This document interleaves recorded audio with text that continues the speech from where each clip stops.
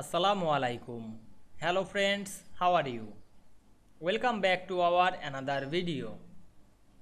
In this video, I am going to show you how to create box and whisker chart in Microsoft Word. Let's get started. At first we have to open a Word document.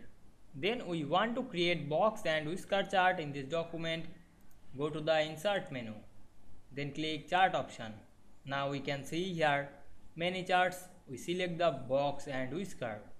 Then click OK. Now we can see here we insert a box and whisker chart very easily. Now we want to change the style, color or layout in this chart. Click the chart, then go to the design menu. Then select the style drop down menu, then apply another style. Otherwise you can change the color or change layout.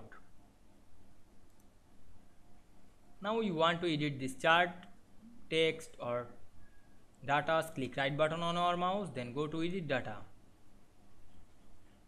Then change the data.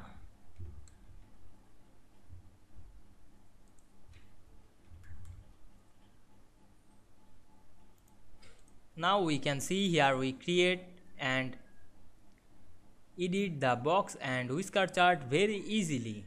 I hope you enjoyed the video. Please like, comment, share and subscribe my channel. Thanks for watching.